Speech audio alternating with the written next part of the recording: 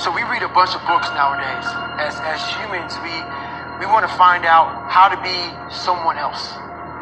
What we don't do is we don't go inside.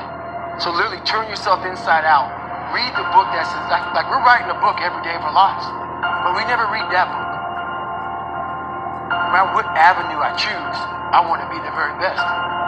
And the very best may not be I'm number one.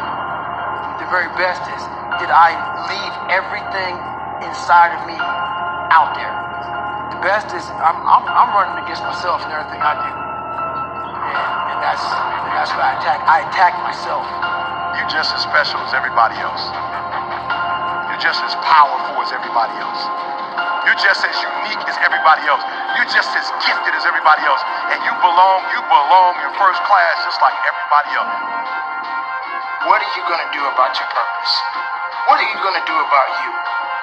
Are you just going to sit around and just wait and hope that tomorrow is going to be a good day for you?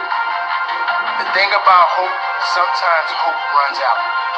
Don't depend on hope so much. Depend on action. Do something and keep it moving. I need you to confront you because you're the one holding you up.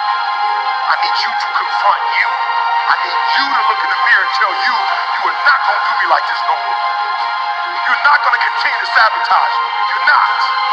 You're not going to keep procrastinating.